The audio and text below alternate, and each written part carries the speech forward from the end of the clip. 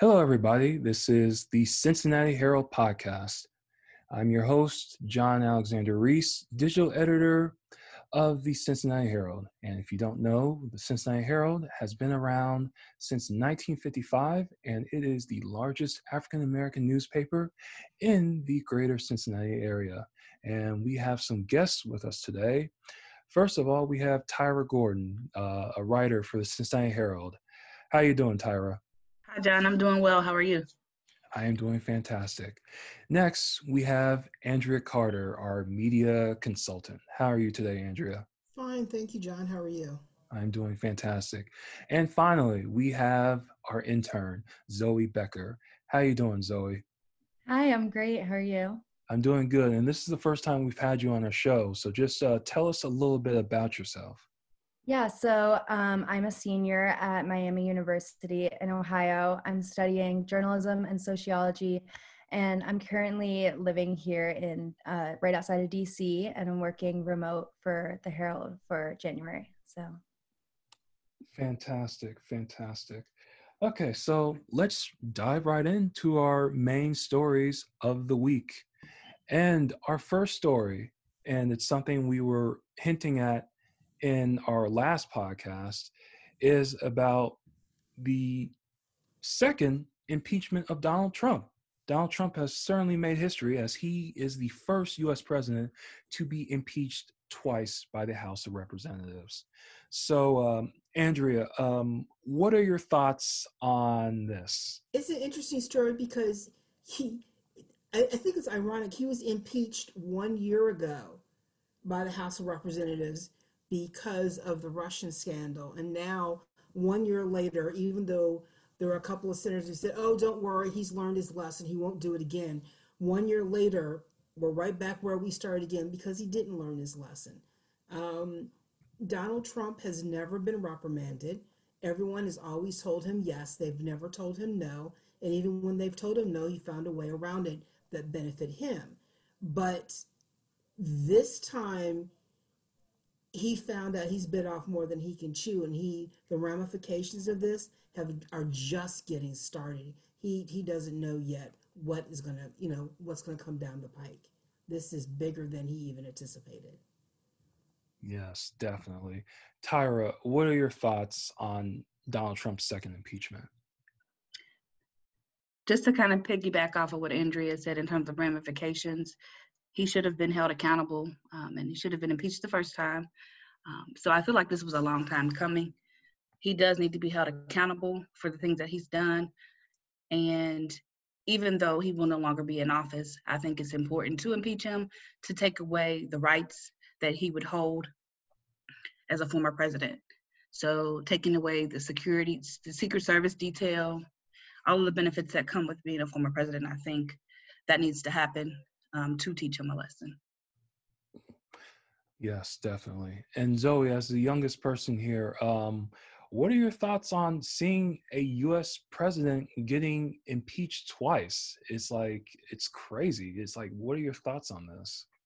it really is crazy. 4 years ago when he was elected, I was just going into college, and now 4 years later, he's being impeached for a second time, right after the same time last year, which is crazy. But I think one of the biggest differences in between this year and last year is that all of his supporters we're not hearing from them as much because his website, his Twitter has been silenced. His fans that used to speak out on Parler are now not able to have that communication with him anymore. But as a young person, it's definitely, I think that he should be impeached because I think that, as Andria and Tyra said, he definitely needs to have those ramifications. And yeah. Now let's move on to our next topic. And our next topic is about outrage and more despair as prosecutors fail to charge officers in the case of Jacob Blake. On August 23rd, Jacob S. Blake, a 29-year-old black man, was shot and seriously injured by police officer Rustin Seske in Kenosha, Wisconsin. Seske shot at Blake's back 7 times when Blake opened the driver's door to an SUV and leaned in. 3 of Blake's sons were in the backseat at the time, and he is paralyzed from the waist down because of this encounter. The officers who shot Blake will not be charged at all, and I know, and we've seen this happen so many times with the shooting of Black men. It seems like the officers always shoot first, ask questions later, and the officers are never reprimanded. Rarely are they even fired. So it's unfortunate to see this happen again. Tyra, what are your thoughts on the officers who shot Jacob Blake not being reprimanded and facing criminal charges? John, it's unfortunate, and like you mentioned, it's a story that we've seen countless times, and I think the more that it happens and the more that police officers get off, the more it will continue to happen, because they see that they are not going to face any consequences. I feel as if in situations where, a suspect may have been apprehended and they may have, been pulled over or done something wrong, police officers are trained to disable, and they know how to disable without killing, and they're not doing that. But in Jacob Blake's case, he was there. He was trying to stop a dispute. He was going to his vehicle with his kids in his vehicle, and he was shot 7 times, and it's a shame. It's pointless, and unfortunately, I feel like the laws of this land weren't made to protect us. And there have been amendments that have been put in place, in later years to give us certain rights, but I just feel like the laws were never meant to protect us. And unfortunately, I think that's been embedded in the minds of people, and that's what we see today. Andria, what are your thoughts on this situation? I think it's unfortunate that we continue to see this situation unfold, as Tyra said, over and over again. But I think it's more than just a failure of people recognizing the intent of what went down during the situation. I think it's a failure of education on the part of society, helping people recognize the difference between good actions and bad actions, and also better training on bias. We've seen enough examples of what happens when people of color are involved in an incident and people of non-color are involved in an incident. What's the difference? People of non-color walk away more than people of color. As a person who has covered police departments, I have a huge respect for the job for first responders. But at the same time, I also recognize that despite all the good men and women who do serve in the police department, there are bad apples who see certain things first and not what they're responding to second. And I think that's a fault on the training, that they do not train these people better to sort of help erase these biases in their filtering system of when assessing a situation and have better reaction to it. But then again, you can't change how a person grows up and sees things, no matter how much training you say. But the more training you have, the better it impacts or limits their reaction to it. And I think it's unfortunate. I mean, really and truly, the police officer should have been charged, because the man, Jacob Blake, told the officers that he was done. He was walking to his cars. He needed to get his kids. He did not have to respond to anything else that police officer said. That police officer, who has a form of control, wanted to control the situation and control Blake, and decided that when Blake defied his orders, he reacted, which you see in a number of police officers. They don't like their authority threatened or taken away. And that was the intent of this situation. True. But again, all police officers are not bad, but those who can't overcome certain situations, this is what happens, the result of it. Definitely. And Zoey, what are your thoughts on this very unfortunate situation? I think, it's absolutely disturbing that he can still walk as a free man and, thousands are locked up for life for lesser crimes that weren't as violent. And I definitely agree with Andria that education is a huge part, so that other people can understand what happens in these processes and in these situations, and why this happens. And I also agree that bias training is incredibly important. I mean, white people are socialized from an early age to simply look at the world differently, and so many white people simply don't understand this at all. And they think that because they're not racist, that means that they don't have biases. But that's not true, because everybody has a bias. Society has a bias. Every aspect of society has a bias. And I think bias training is something that all police forces, like, they are required to do. But I think that it definitely should be considered the most important aspect of police training, because that's a fundamental issue that needs to be addressed in every single police officer, I think, because while there are definitely bad apples, I think that every person has bias, and some people choose to address it differently than others. Agreed. Hey, John, Yes. I agree with Zoe on the bias training. I went through bias training last year as part of my job with the Urban League. And even I was found to have a few things. And I was like, it's unbelievable the difference of choosing, of, assessing a situation. And the people who ran the training, they said you have to think of the filters that you live your life through, how you grew up, how you judge things, how you assume certain things go on. And I'm not saying everyone, education is the key in all of this. I mean, when it comes down to it, Cincinnati is lucky that we have not seen these incidents yet. We've seen them outside of the city, but not in the city. I think the collaborative has helped us to lessen these incidents here. But I would say that the way the FOP is going, is championing changes, that we could see a ramp up of it happening. But I think for now, because of the collaborative, we have a different police force than we did when Timothy Thomas was alive. But again, that evolution has to continue and fine tune what they learned through the collaborative to continue that education, even though there's now pushback. Agreed. Very good. And so for some lighter news, recently, Colleen M. Hanycz is the first woman to be president of Xavier University.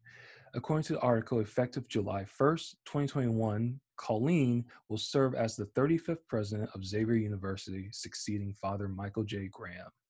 And I found this to be very interesting because, I did graduate from Xavier, but I really didn't have any idea that this was the first woman president of Xavier.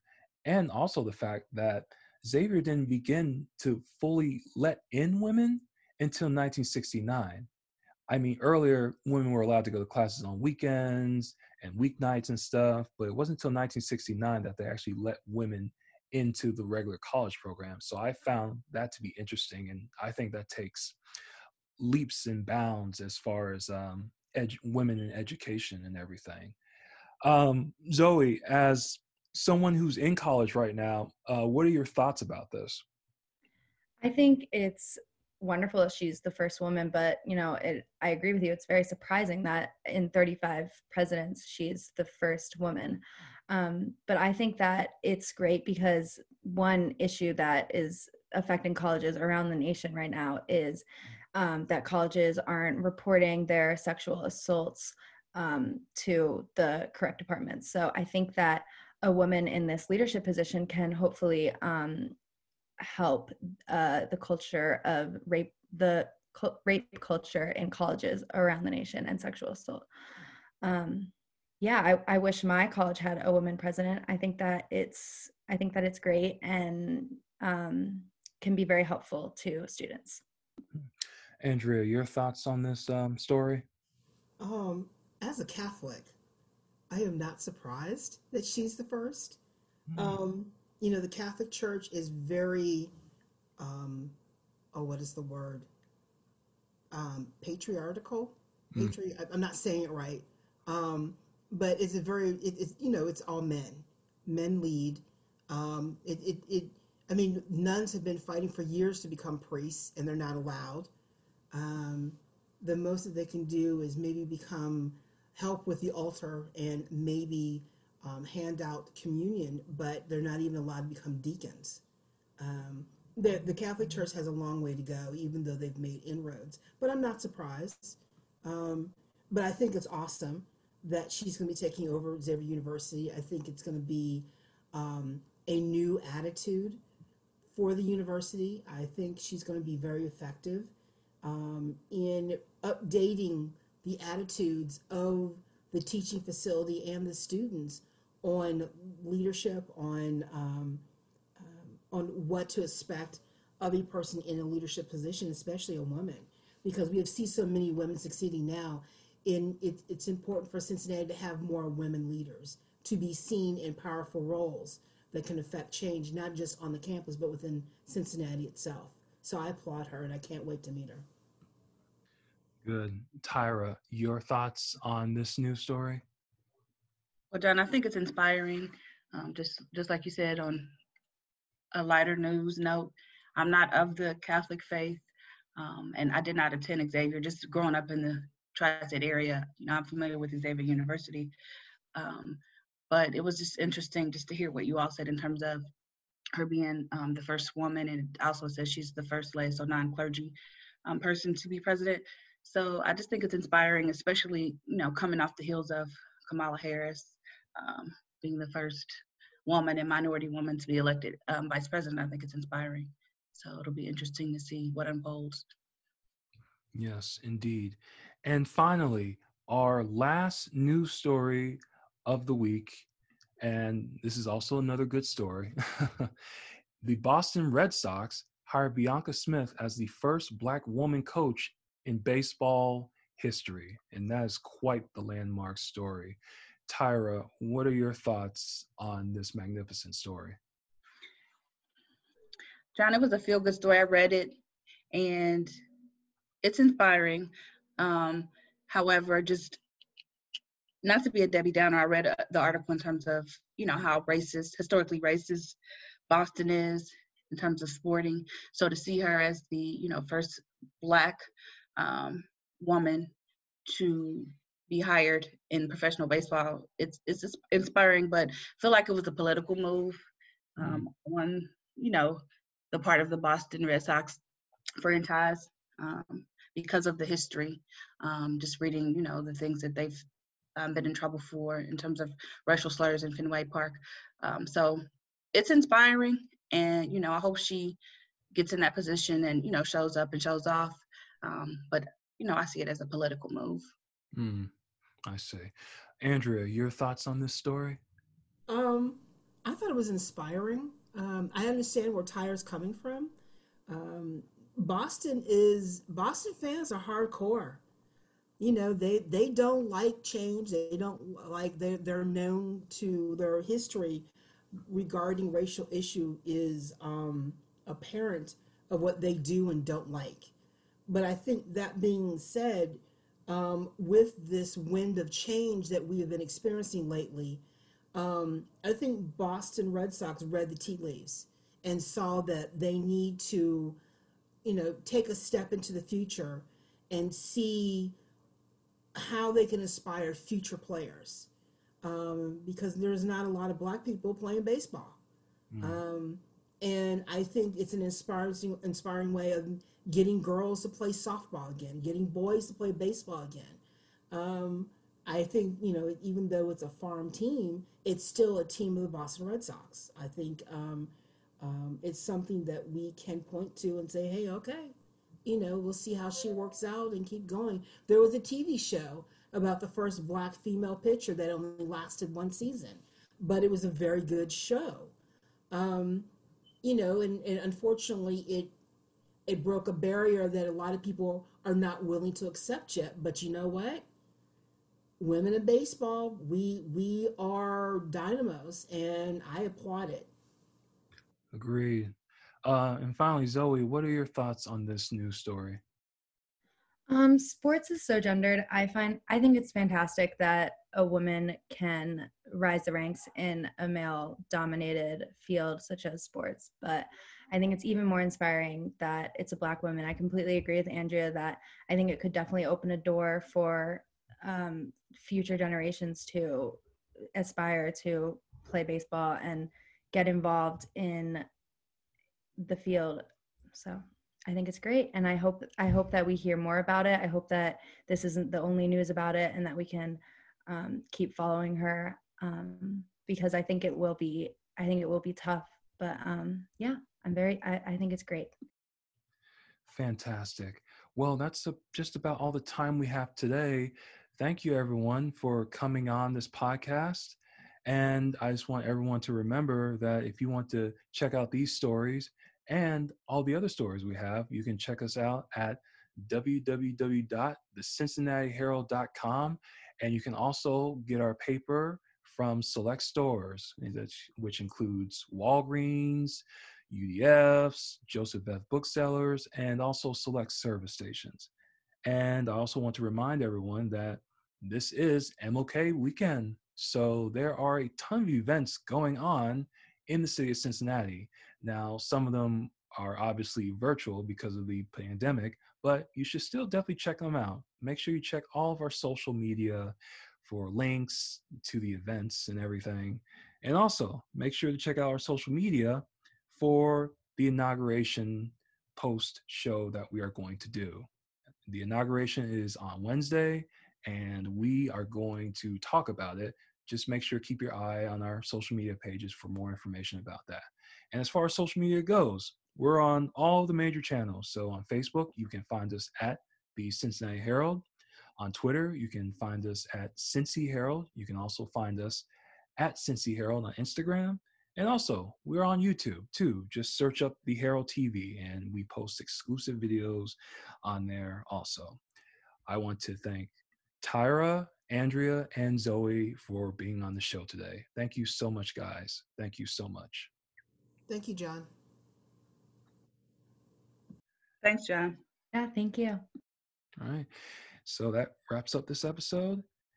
I'm John Alexander Reese, digital editor of the Cincinnati Herald, and everyone have a fantastic evening.